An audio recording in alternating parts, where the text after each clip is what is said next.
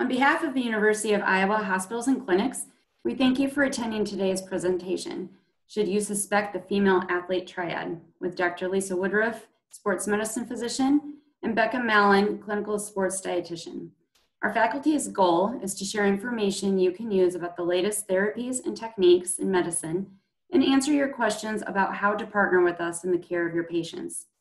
These are informational presentations to enhance your clinical practices and to provide you with the most updated information we have. No CME credit is provided at this time. This program is being recorded and will be posted to our educational resources for referring physicians webpage. If you do have questions following your viewing of this presentation, please feel free to reach out to your provider relations manager or Dr. Woodruff or Becca Mallon if you have any questions regarding the topics. At this time, I'll turn it over to Dr. Woodruff and she'll start the presentation. Hello, my name is Lisa Woodruff.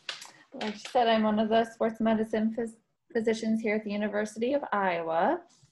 I'm kind of specializing in our female athlete population and some of the medical management related to unique issues that can arise in that population. And one of the things that I see most frequently, not only in my sports medicine practice, but also in my general pediatrics practice, is the various components that kind of touch on this issue of female athlete triad, or another name that people commonly think of or hear about is this red S. And so we're going to touch on that today. As she said, we have one of our sports dietitians along with us today too, who's a very integral part of managing these patients. So she will join in with us as well. So getting started, I just wanted to start with some definitions. You'll hear these terms, or you may hear these terms when you start looking into female athlete triad or just female athletes or athletes in general. But one of the terms that is used, like I said, is this red S. And what is that? So by definition, red S is relative energy deficiency in sport, or very simply, an imbalance in input and output. So when an athlete expends more energy than he or she consumes. Another term that you might hear is low energy availability, which we'll get into a little bit later. The way I think about red S is really as an umbrella term. This is clearly a very simple but broad definition. And so it really is an umbrella term of which we start to see small subsets of problems or conditions arise within. But at the core of it, again, it really comes down to an energy imbalance. This was, it becomes confusing because although this is sort of a parent term or an umbrella term, this term was not the first term used to define issues related to energy availability. This was actually an updated term. The term female athlete triad did come out first, and then red S was established more as an update when we realized, once we got into studying this, that there were certainly more components than just the 3 components that the triad describes. So you'll see here, I like this diagram because it sort of touches on what I mentioned here in a pictorial form. So you have red S in the center here, which, as you would know, if we're really just talking at the basics of energy imbalance, this could touch on all of the different organ systems. There could be many manifestations of this symptomatically and with different signs and things you would pick up in clinic. And then of that subset, there are 3 that have been classically picked out as defining the triad. So here in the corner, the things that we see are low energy availability at one end of the, or one corner of the triad, and then menstrual dysfunction and bone health. But the key here, the reason that they will, the reason this was updated is because we realized that there really needed to be a broader sense of how we look at these athletes beyond just those organ systems, and beyond just female athletes, or beyond potentially just athletes. It's not limited, so the definition of Red S is certainly not limited to females, it includes all genders, age, sport participation levels, sport types, body sizes, etc. So they just really wanted to sort of shake some of the stereotypes that started to come when we said just the word female athlete triad. So female athlete triad, though, classically was the first described, and so therefore it really does have probably the most research behind it. We've looked into this the longest, and so a lot of the guidelines and the things that I do use in clinic are tailored really from the work coming out of those who have worked with female athlete triad. Specifically. So we will dive into this a little bit more, but again, realizing that this is one small piece of the pie when we're looking at a patient head to toe. So the female athlete triad, by definition, is a spectrum of disorders involving those three things as I touched on earlier. The reason I really like this graph, I use it all the time, is to really realize that this is a spectrum of disorders. Classically, people thought of the triad as only these components that are seen down here on the red end of the spectrum. So classically, the stereotype that people thought of with female athlete triad was an eating disorder, someone who had not had a period or was not having any periods, and then someone who had weak bones, stress fractures, diagnosed osteoporosis. So certainly that is, those are all manifestations that we can see within female athlete triad, but that would be what I would consider the worst case scenario, and when we've sort of missed the ball completely, when we have made it all the way to that end of the spectrum without having any positive intervention for these patients. So we know that we can catch these things much earlier, and we can see various, more subtle to be fair, but various other findings on their way to becoming such severe findings at the end of the spectrum. At the other end of the spectrum, where we want people to be is in that green triangle up in the upper right-hand corner. So optimal energy availability, or input matching output, optimal bone health, and having regular periods once a month, or eumenorrhea. And so that's where we want people to be.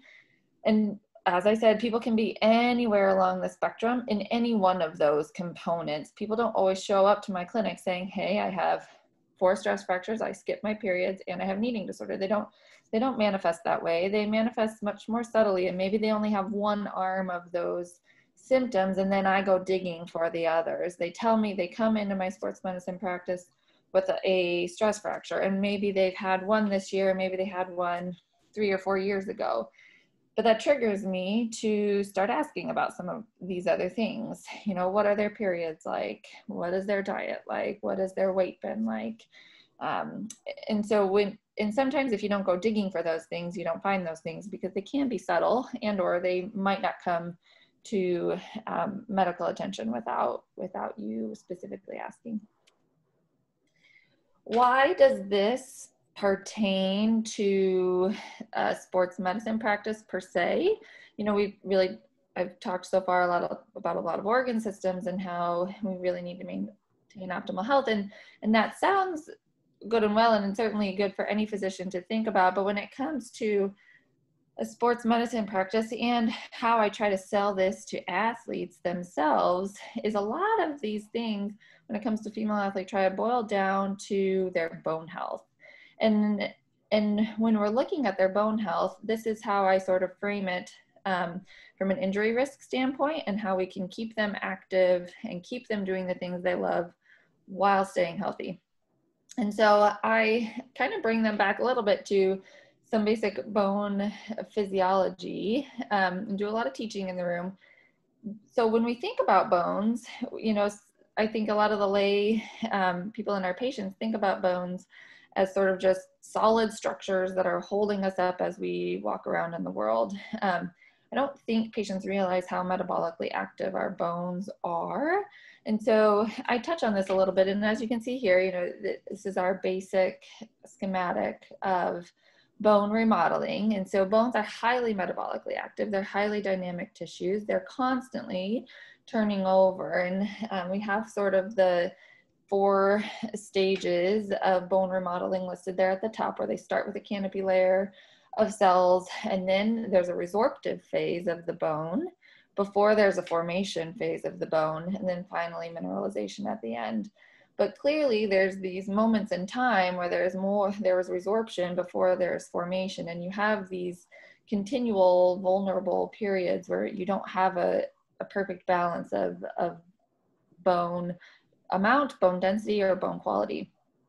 And I sort of relay this to patients in a couple of different ways. And we know that we can see that bones are so metabolically active because they receive 10% of our cardiac output in a resting state. So they really are receiving a lot of these nutrients and energy needed to do this on a constant basis.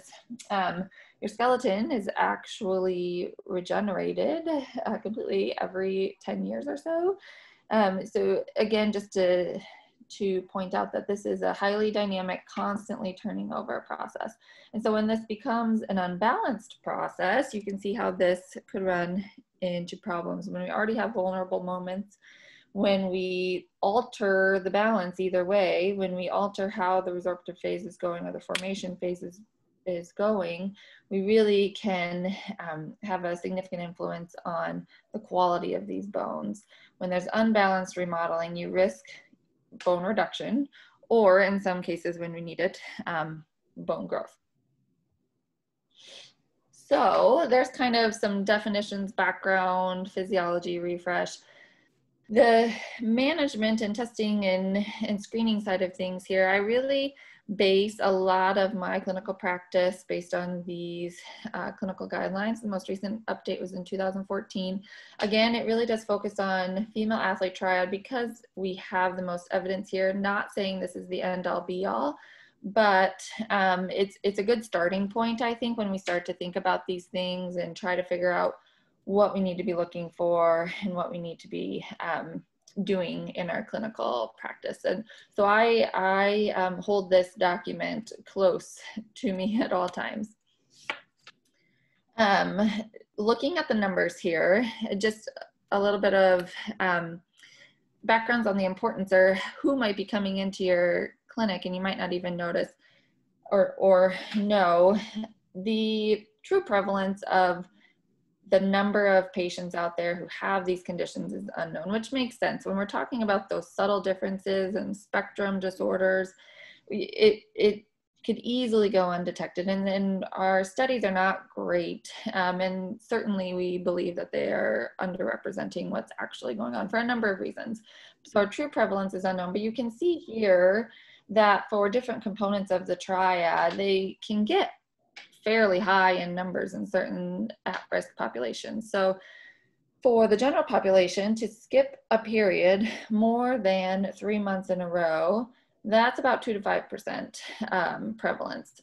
When we start looking at certain subsets of female athletes, we see that jumps all the way up to close to 70%. So you see there's a study in dancers, 69% of dancers had secondary amenorrhea, 65% of long distance runners. Clearly, this is not every long distance runner, not every long distance team has that sort of prevalence, but when the studies that we have looked at have suggested this is much higher than the general population. When we look at the arm of disordered eating, we see the same. The general population is estimated about between 5 and 10% with the actual DSM diagnosis. That has been shown to be higher in certain female athlete subsets. The studies here listed those in lean sports, one of which would be gymnastics. So there was another study that looked at college gymnasts. And then the third arm of this, low bone mineral density. That's been shown to be anywhere as high as 21% of all female athletes having weaker bones than we would expect them to have for their age and the amount of weight-bearing activity that they've done.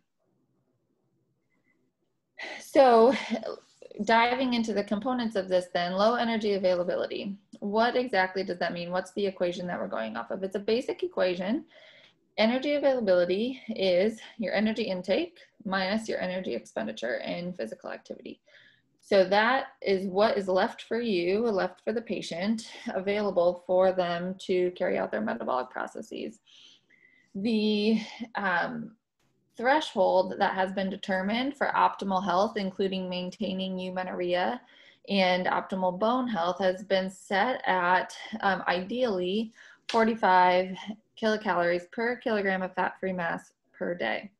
And this is the threshold. It's certainly not the highest that a person may need, but it's been determined as the threshold. And so to put this into a context, if you had a 5'8", 123-pound athlete patient, that puts a BMI at 18.7, to put it into perspective, the energy availability calculation would say that that person needs about 2,100 calories per day available after they have worked out, available for all of their metabolic processes.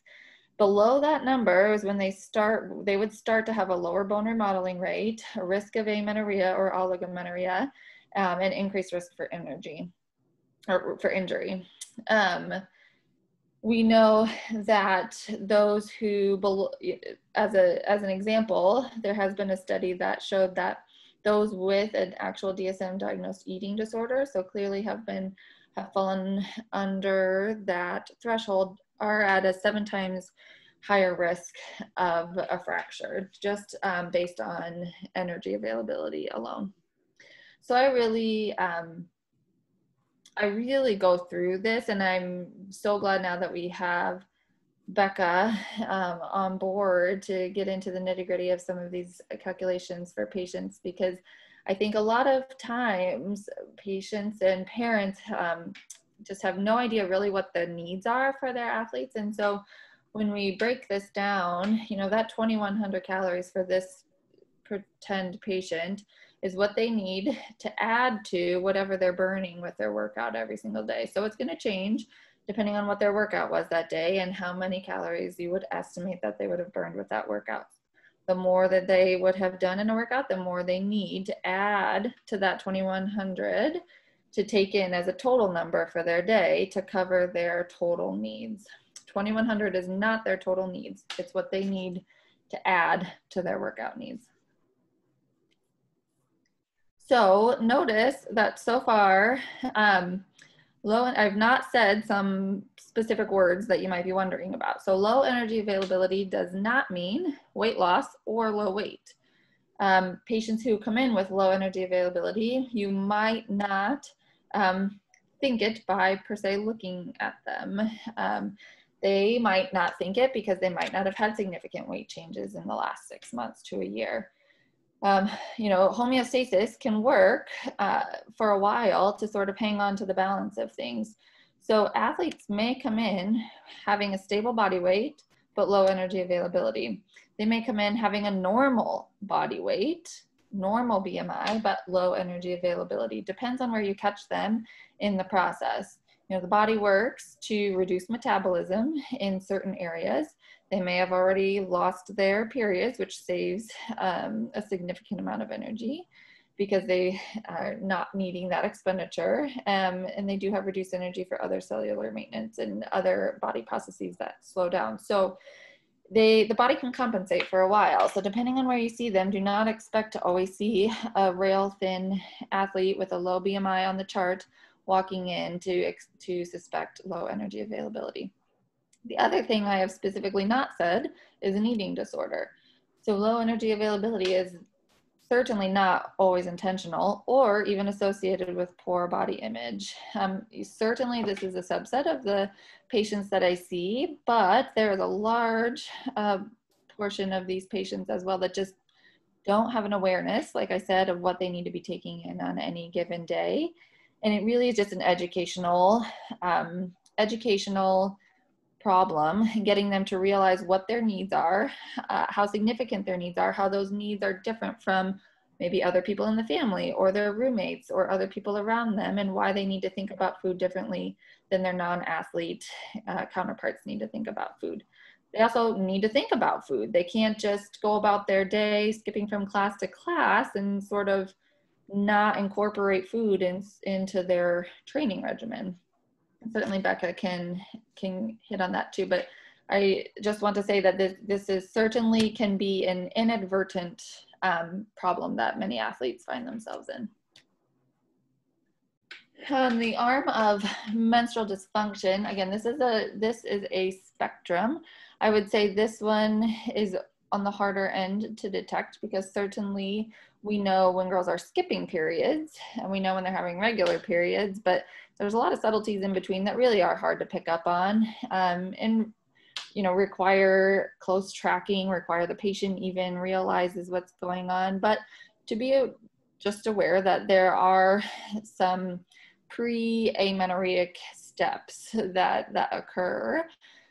One of the other common ones that I have seen in my pediatric practice would be delayed menarche. So girls who should have had their periods by the age of 15 but have not yet had their first period.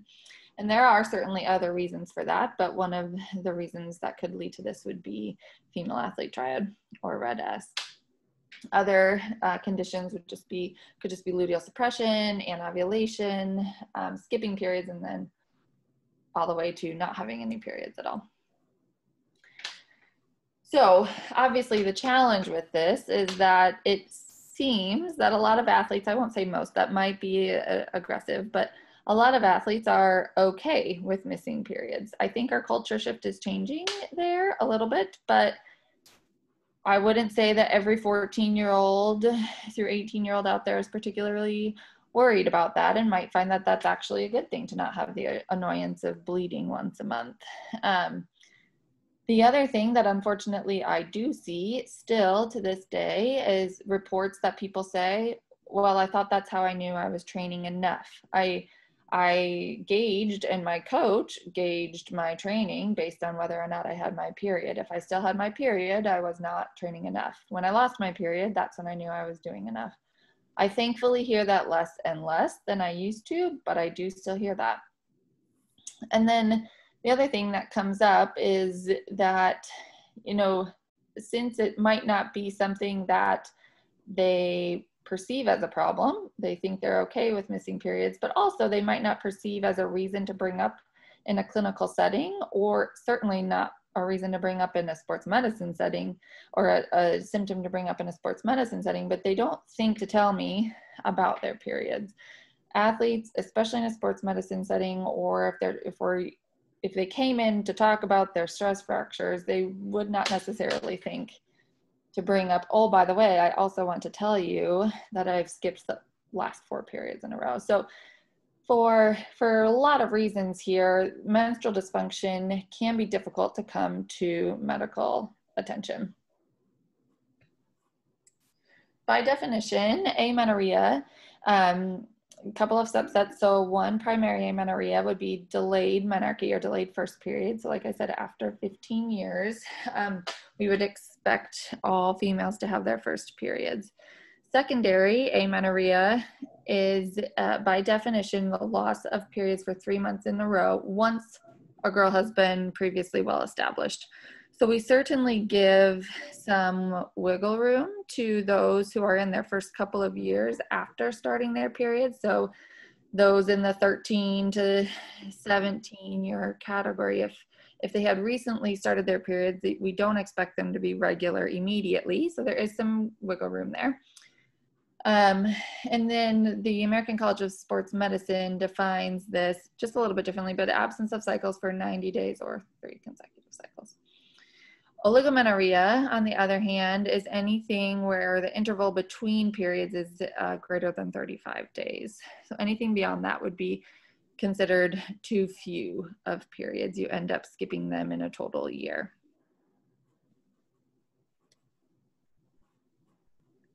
Bringing us back to physiology here just a little bit. This is the kind of classic diagram that you see in sort of any endocrinology class. This one pertaining to the hypothalamic pituitary gonadal axis. So just a reminder that, this is a top-down sort of hormone control, but there's also a lot of feedback involved in the hormone control of our gonadal hormones. So speaking in the female sense of estrogen and progesterone. So from the hypothalamus, you have your gonadotropic releasing hormone stimulating the pituitary to release LH and FSH, which stimulates the ovary to release estrogen and progesterone. And then at various points along your cycle, there is a negative feedback effect here that goes back up the chain as well. When we have enough estrogen and progesterone around, the hypothalamus can bring down its amount of stimulating hormone.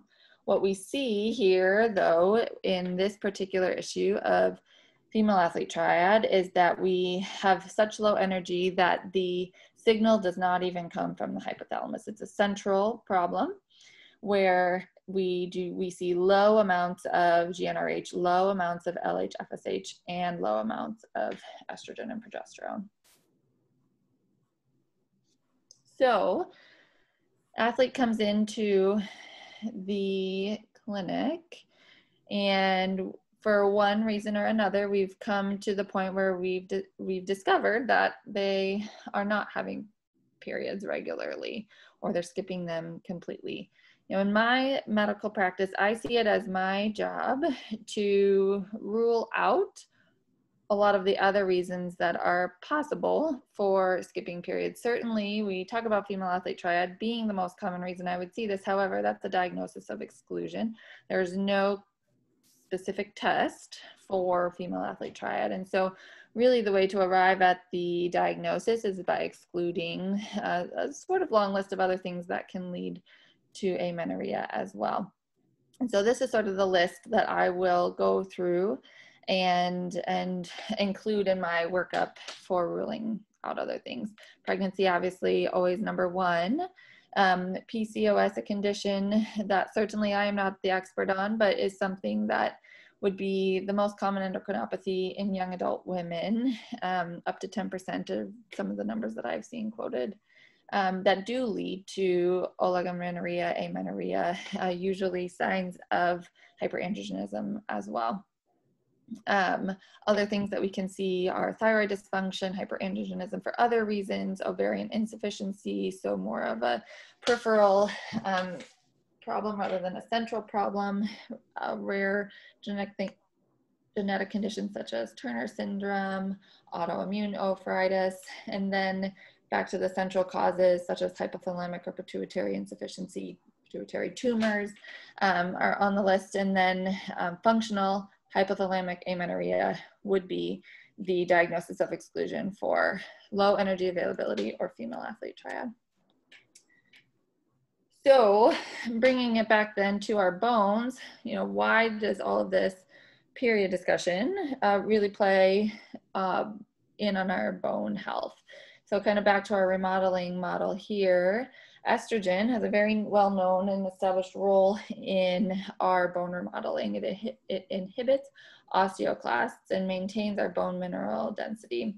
So kind of my long list here, low estrogen leads to increased osteoclastic activity, which then will release calcium into the serum, and through negative feedback will then decrease your calcium uptake or absorption as well. So not only are you increasing your osteoclastic activity, but you're sending signals to your body to decrease the amount of calcium that it should be absorbing as well. So it kind of creates a double hit where you have risk factors for weaker bones.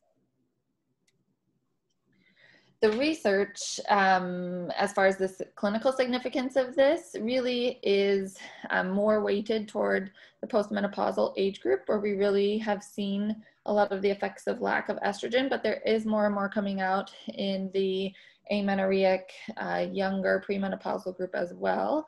But as an example, what we know in menopause is that there is a 20 to 60 milligram a day loss of calcium.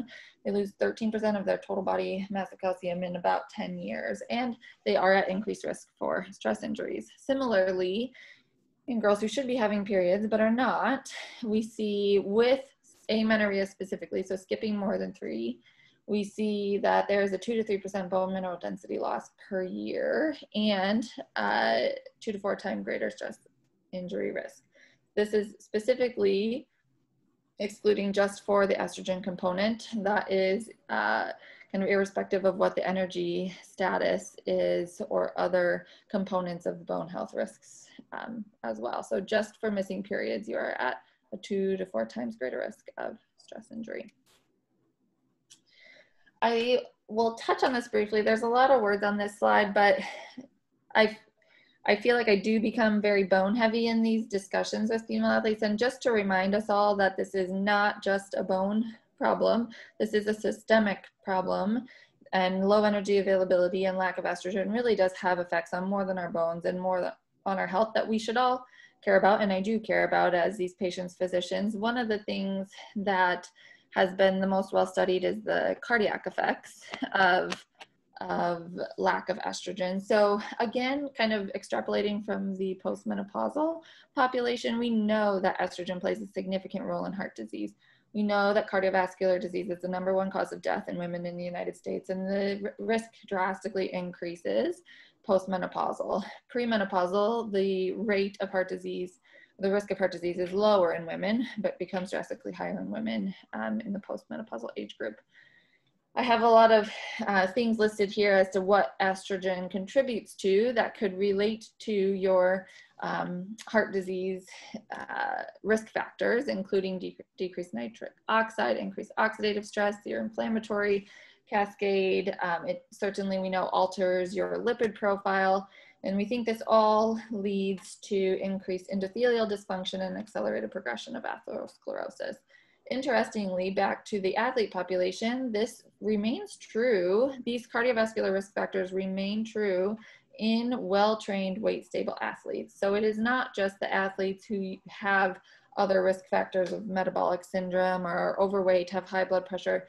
These risk factors are higher just for having lack of estrogen.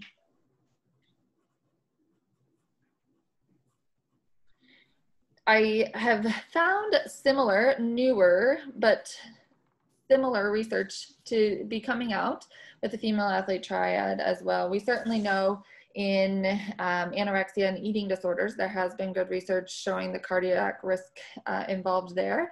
But with female athletes specifically, we do have stuff that has come out related to cardiovascular risk. And we do think that the pathophysiology is similar to what is going on in menopause. We feel like there is decreased endothelial function in those who have female athlete triad compared to those who are eumenoric and have optimal bone health.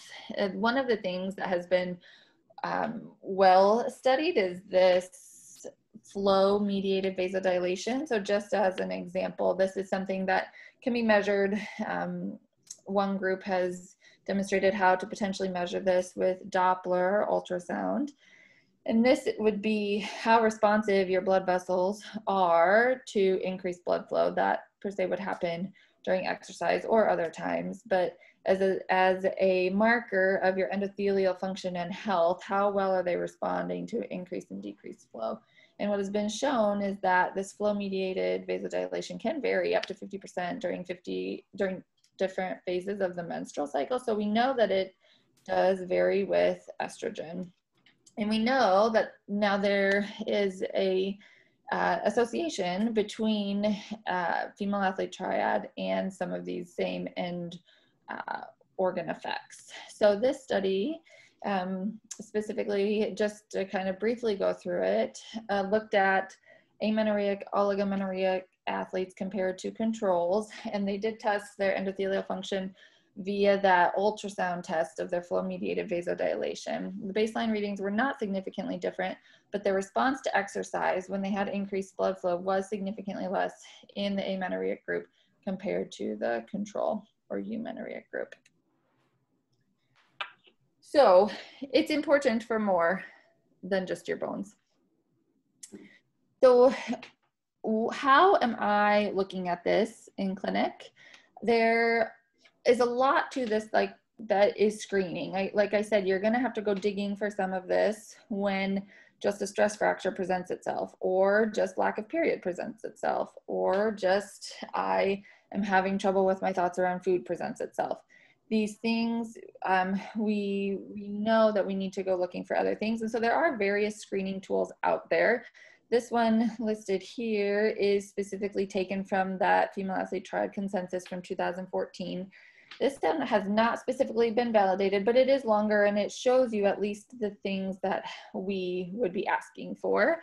There are other validated tools out there, some that lean more towards eating disorders, some that lean more towards athlete population specifically. There hasn't been a great consensus on which screening tool to use, but there is consensus on screening for other components of the female athlete triad when one presents itself to you. So you can see some of the questions listed here. Have you ever had a menstrual period? Do you skip menstrual periods? How many do you skip?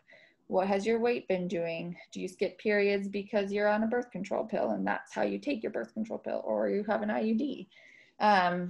You know, how do other people talk about food around you? How do you feel about food? Have you ever been diagnosed with an eating disorder?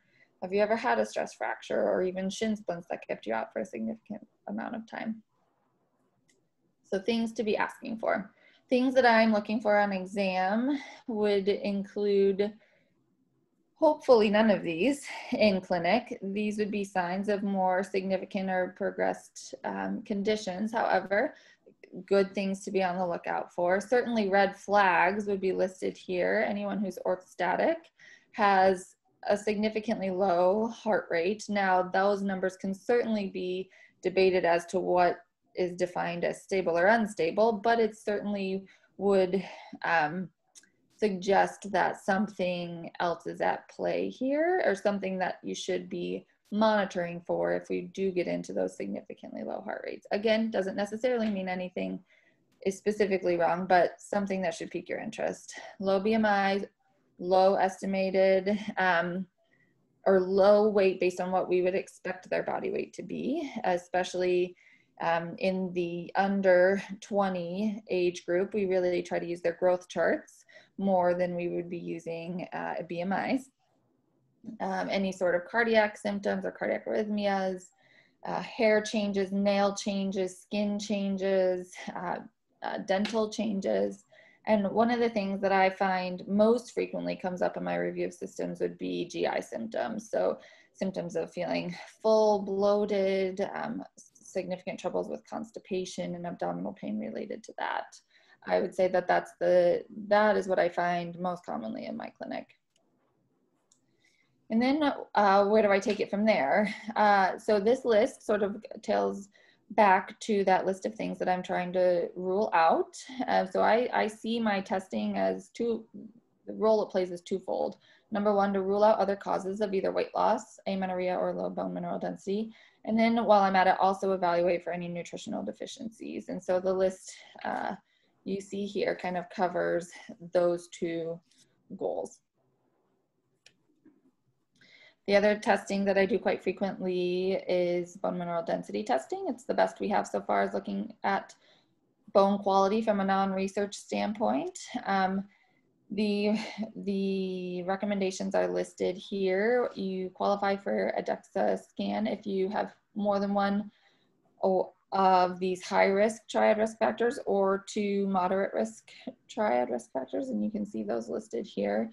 So honestly, anyone who has a significantly low weight, anyone with an eating disorder, anyone who has not had a period when at the age of 16 or up, or anyone who's skipping periods or isn't amenorrheic to the point of less than 6 periods in the last 12 months, even if they have never had a stress fracture, even if their weight is normal, they are qualifying for bone mineral density testing. So this is something that I am not doing infrequently. What do I do when I get them back? It is important to know I'm looking for very specific questions.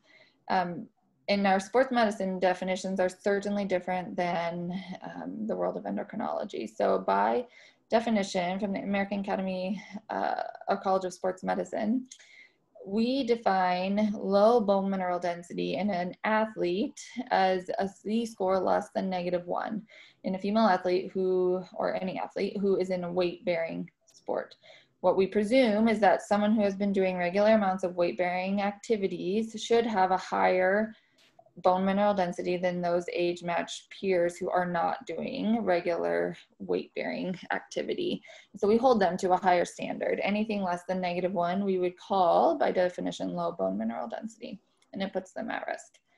Osteoporosis per se cannot be labeled in the premenopausal and certainly not adolescent population until they have a significantly low Z-score, less than -2, in addition to a clinically significant fracture. So they cannot be diagnosed with osteoporosis and just by DEXA testing alone. They have to have a clinically significant finding along with it.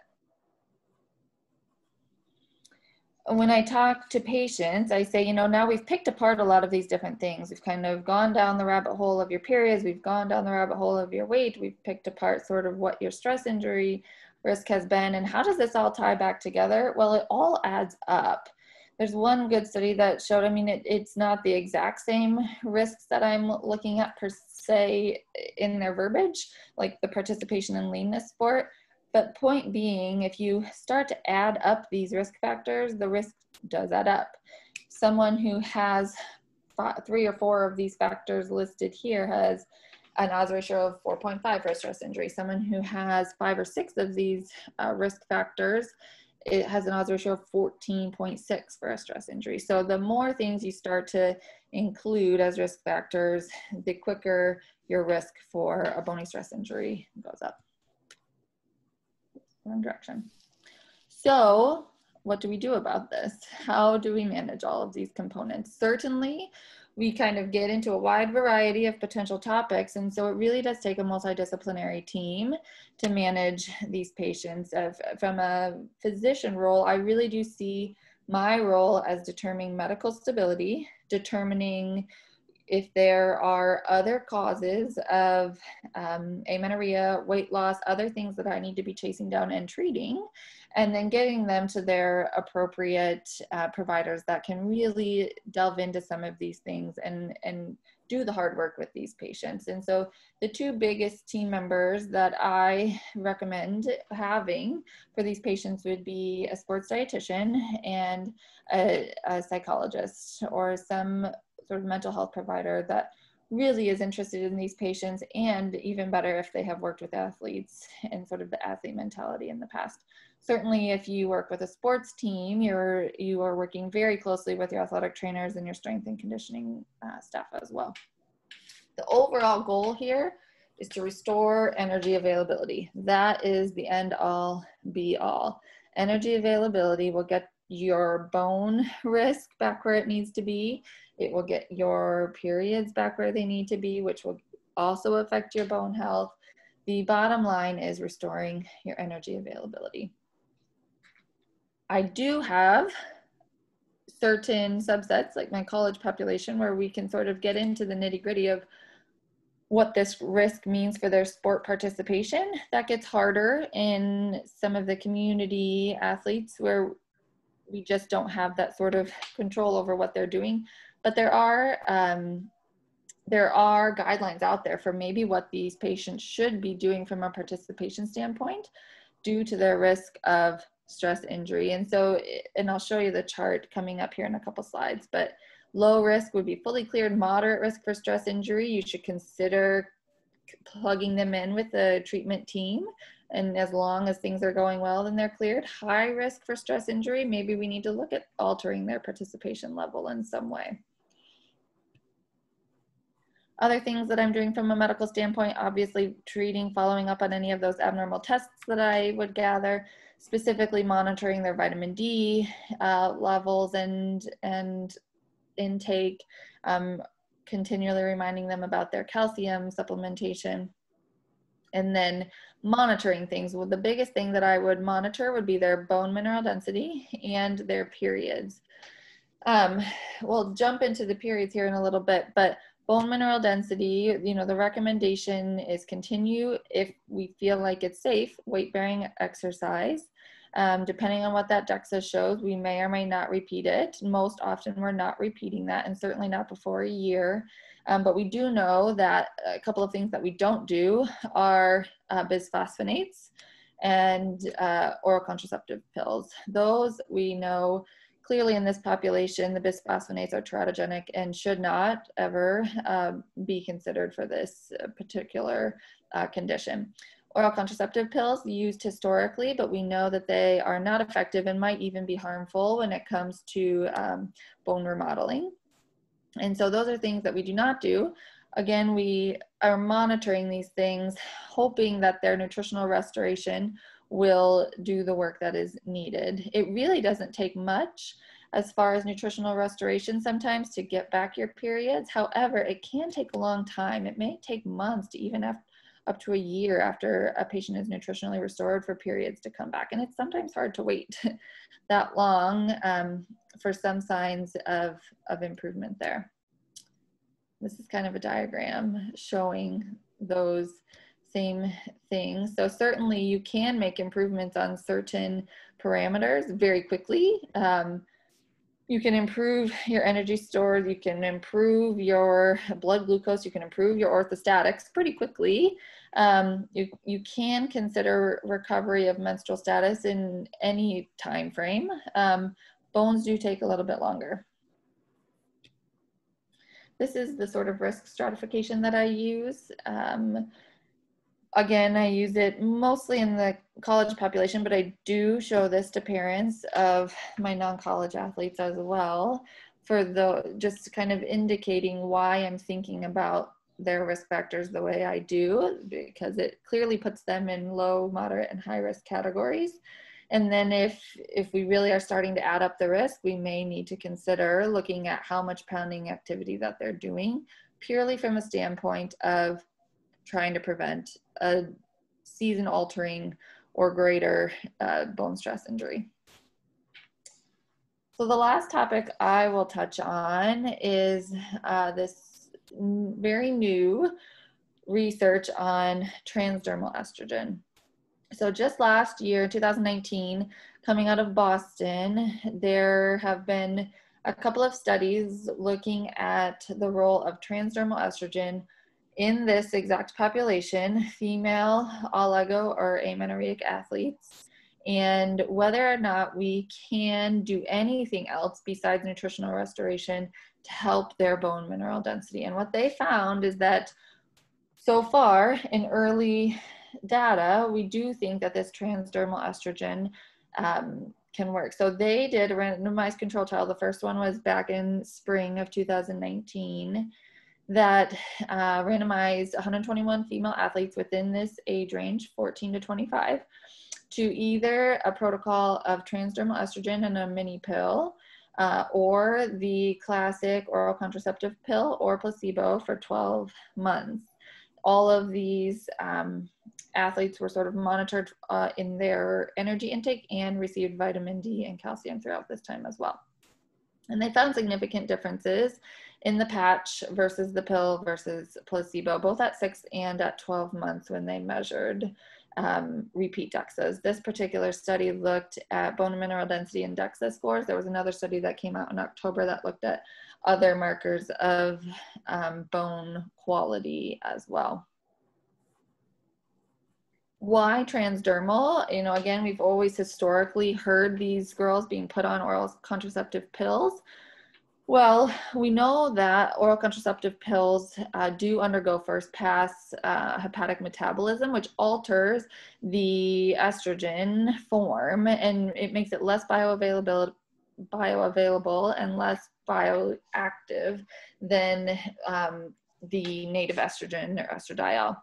So transdermal does not undergo that first pass hepatic metabolism. It also does not suppress IGF-1, which is a bone-tropic hormone, which we think is the reason why OCPs have not been effective and have maybe been harmful in this population, because OCPs have been shown to suppress IGF-1 levels. We also know that OCPs have a dose-dependent relationship with the amount of sex hormone binding globulin that's produced, which the more sex hormone binding globulin produced, the less active or free or bioavailable estradiol that will be circulating. And so for a couple of reasons, they've postulated that this transdermal would work when oral contraceptive pills have not. Okay, I am going to turn it over here to Becca, who still needs to be brought on the line. So I'm going to send her a quick email invite here because I don't see. All right, so there can be multiple causes of red S in the underfueling that occurs. So when we're taking in less energy through food than our body expends through exercise, we can do this intentionally or unintentionally. So it's really important to understand that while some athletes may be exhibiting disordered eating practices, others may just not be informed about the amount of food that their body needs and how to achieve these goals. So intentional underfueling is what we typically think about with disordered eating or an eating disorder. It can manifest through skipping meals, eating smaller portions, restricting foods or food groups, and this typically occurs with the goal of controlling weight. This can be a result of body image concerns from an individual, a coach, a parent. So with these patients, it's important to dig in and find out what their eating schedule looks like. You can also understand these concerns from the perspective of a parent or a coach. Okay, and then we can also have unintentional underfueling, which is what I stated earlier. This can occur when athletes enter a very challenging high volume period in their training and aren't necessarily aware of the extra food intake that their body needs. It can also occur with athletes who are on very busy schedules. So if you have a patient who tells you they're involved in numerous sports during the same time period, or doing 2-a-day practices, sometimes it can be important to ask what their schedule looks like and if they're able to eat 2, 3, 4 meals a day plus snacks. This can also be a result of limited food access. So if we have an athlete who may have low socioeconomic status, may have trouble getting the amount of food they need, it's important to dig into those issues. Unintentional underfueling does occur without the goal of controlling body weight or composition, but it can result in weight loss, amenorrhea, the other consequences of red S that we've discussed. So in order to identify red S, we need to know what kind of athletes are at risk. The athletes that I will describe to you are the most common individuals who can suffer from red S, but it's important to understand that red S can occur in any athlete. So regardless of age, gender, sport, or body size, we need to take these signs and symptoms seriously. If we have an athlete who may not be dangerously underweight, but they are exhibiting these behaviors, we can intervene early. We can get them the help they need so they don't have to go down that path of osteoporosis, amenorrhea, things of that nature. So sports that emphasize weight, like running, gymnastics, dance, especially wrestling with their weight classes, can be a red flag. Athletes who experience pressures from coaches or support staff. So if maybe the athlete mentions, oh yeah, my coach wants me to lose a couple pounds for competition, or I'm not at my race weight, that might be something to dig into. Vegan or vegetarian diets, while they can be done for ethical or environmental reasons, they're also a really easy way to restrict foods and food groups without getting attention drawn to it. So kind of dig in on the motivations for that to see if there's a cause for concern. Additionally, medical conditions that restrict foods or food groups. So for example, if an athlete has celiac disease and they have to restrict gluten, oftentimes that carbohydrate restriction may not be replaced with gluten-free forms of carbohydrate, and they may be missing out on a key source of energy their body needs. Other athletes describe perceived intolerances that have never been officially diagnosed, which allows them to, cut out meat, dairy, gluten, things like that. So again, we can dig in and find out why that is. Puberty or periods of growth can be a big one, especially with female athletes who go through essential changes in body shape in order to go through puberty. this can cause a lot of discomfort, especially for athletes who are used to succeeding in sport at a certain body size or shape, and they find that their body is changing. So it's a good discussion to have. Again, we've got the disordered eating behaviors as a big red flag, and then limited access to food. So some signs that you might get from an athlete who is undergoing RED-S would be a preoccupation with food or body image. So especially if they say they want to tone down, they want to slim down, they want to reach that race weight. With skipping meals or limiting portion sizes, like we discussed, you can hear that from the athlete or a concerned parent or coach. Weight loss is an easy clinical sign. If you see that an athlete has lost a significant amount of weight in a short period of time, even if they've lost just a little bit of weight, if they're in a period of growth and you see that growth chart or that scale going in the opposite direction, that's something to certainly look into. Engaging in additional training outside of practice, again, you want to check out those motivations, because there is a line where we can go from, dedication to training versus trying to achieve a certain body shape or size. Cold hands and feet, obviously in the COVID era, we're not doing as much physical contact as we once were, but this can be a very easy to spot clinical sign. We've got the dry skin, nails, and hair that are certainly something you can observe upon a visual inspection.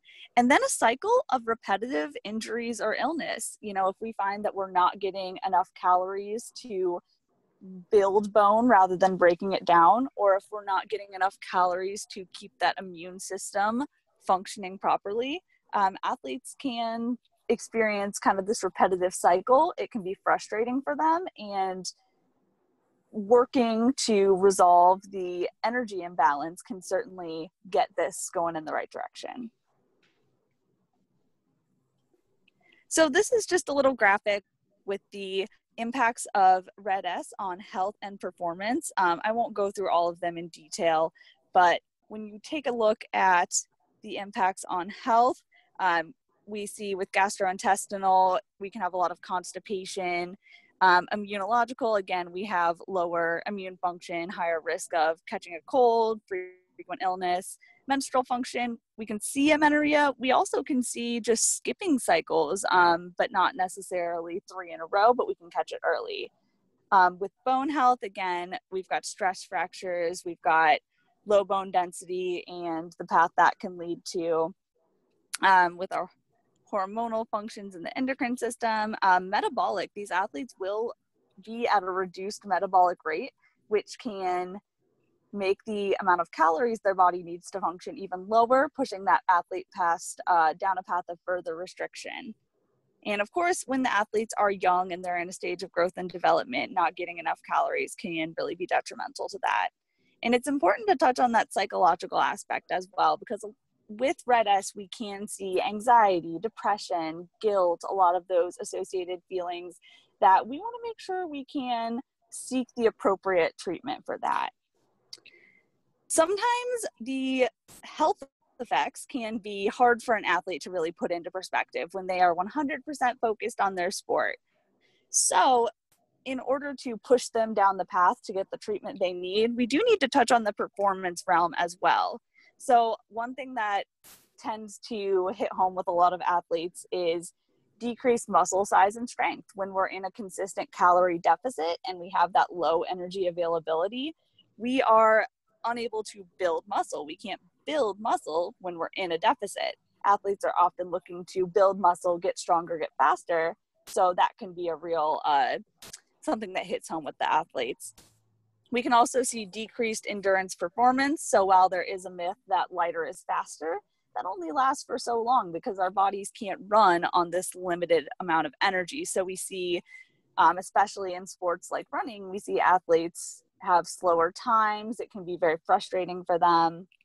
Again, we've got the injury and illness risk. And then decreased training response is another one I've found to really hit home with athletes.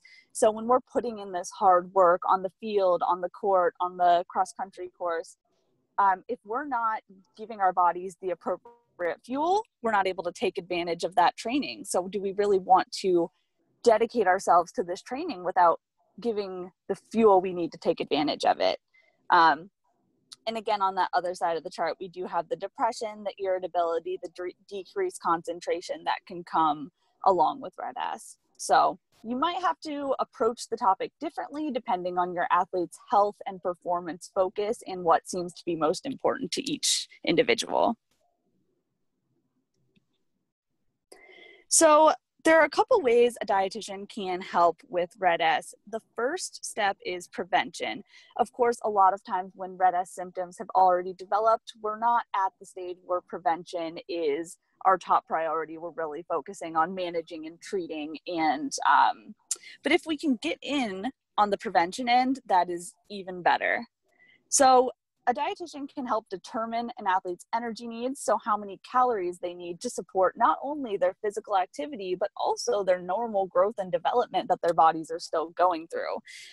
There's a lot of online calculators and apps that do this. However, these are typically tailored towards the general population, which is going to have a lower metabolic rate. Their muscles aren't rebuilding and recovering all the time. And, you know, they're also generally less active. So a dietitian can provide a more accurate energy calculation.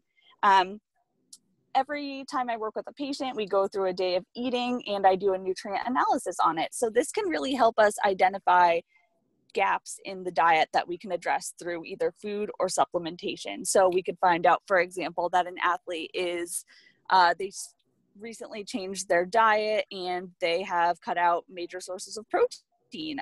We can take a look at that, we can find it out, and then we can come up with a plan to incorporate that. We can also catch low intake of iron, calcium, even things like zinc and vitamin C that keep our immune systems healthy. But sometimes it takes a second pair of eyes to go really dig in and analyze that diet to find these things. Once we've identified how much energy an athlete needs and what nutrient gaps we need to address, we come up with a plan to match their training phases.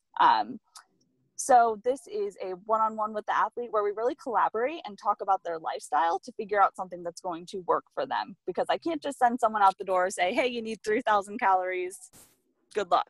You know, we figure out how it's going to work for them. So that also comes with recommending specific meals and snacks. You know, we've got lots of recipes, we've got a lot of resources we can share. You know, when it comes to injury and illness, when we catch an athlete before they've entered that cycle of injury and illness, we can intervene and say, hey, these are the things that you need to do from a nutrition perspective so we don't go down that energy path. And then, of course, resources for grocery shopping, meal planning, all the technical aspects. All right, so then management and treatment, like I said earlier, this is going to be once an athlete has already started showing these signs and symptoms of Red-S, what can we do to manage it and get that athlete back on the path to, whether it be back on the path to competition and performance at a high level, or just back on the path to health and normal growth and development. So we can determine energy needs and assist an athlete with weight restoration, because when an athlete's reached a low weight, and I just say, hey, you got to eat 3,000 calories. We got to get you to gain some weight. You know, that's not necessarily realistic in the mind of this athlete. So we work together to make a realistic strategy to help that athlete achieve a healthy body weight in a way that they're actually going to do. Of course, when we are injured or ill in that cycle, we can come up with a nutrition plan for that. We address any nutrient deficiencies that the athlete has already displayed. So for example, we get the labs back and, you know, we've got low iron, we've got low vitamin D, anything of that nature. We can also manage allergies and intolerances. So if an athlete has been diagnosed with celiac disease, a peanut allergy, a shellfish allergy, anything like that, a dietitian can help plan a diet that excludes the foods that don't work for that athlete, but offers replacements and suggestions so we don't cut out sources of important nutrients.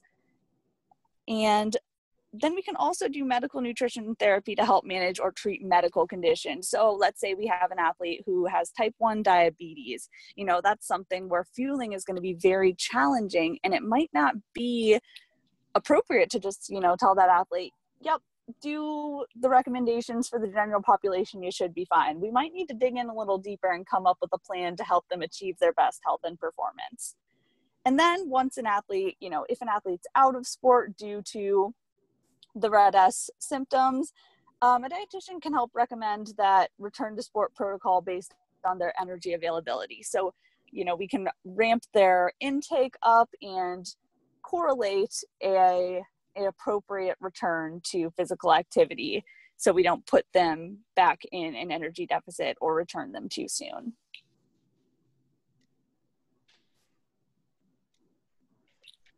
Okay, I think that is it. Yep. Okay. All right. So we should include your contact information when we send this out. And then, of course, if there are any questions that come up, please feel free to reach out to either Dr. Woodruff or to Becca Mellon regarding female athlete triad, or you can reach out to your provider relations team. And other than that, we just want to thank everybody for joining us today. And as a reminder, we will be posting this as well. So thanks again, and we'll talk soon.